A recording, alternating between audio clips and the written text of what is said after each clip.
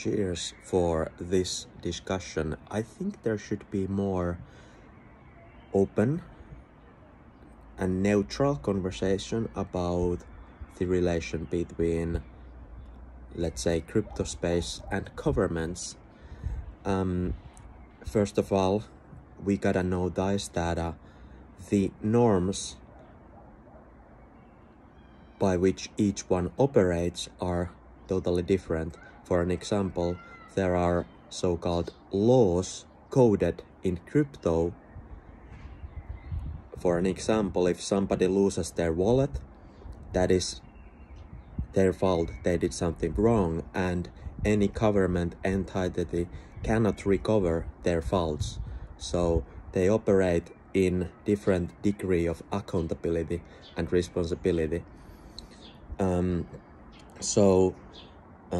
First of all, we gotta notice the differences and then look forwards to the middle ground, and there we gotta see different point of views, and we gotta be careful whether to take a competitive stance or collaborative perspective, since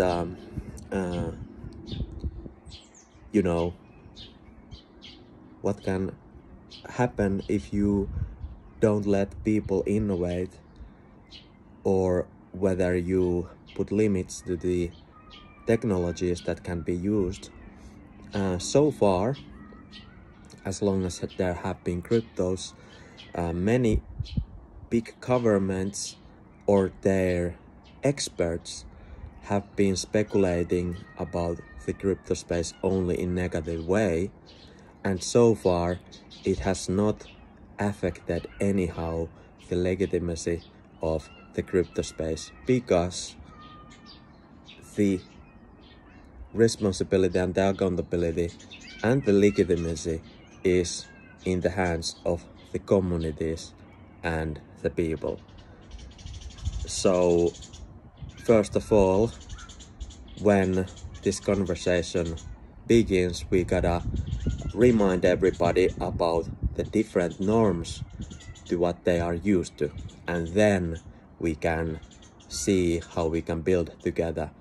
Not to forget that these days there are already governments and countries which are supportive in terms of these new technologies that are based on blockchain, and it is just one innovation of electricity after all.